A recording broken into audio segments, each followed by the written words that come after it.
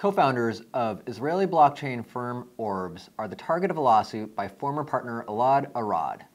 Orbs responded that the documents were released to them at the same time as the media and therefore haven't been reviewed.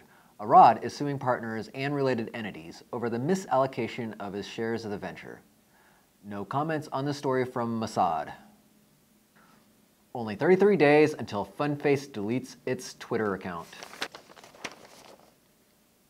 I still cannot pronounce Pompliano's name.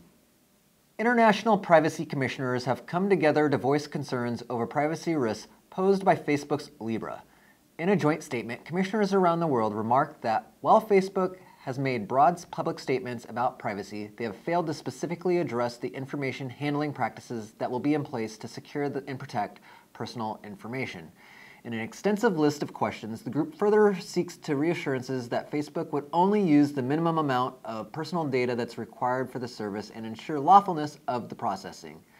The officials also commented on the lack of details in the white paper and requested further information, such as how much ETH for Libra and when Moon, before throwing sats into the project.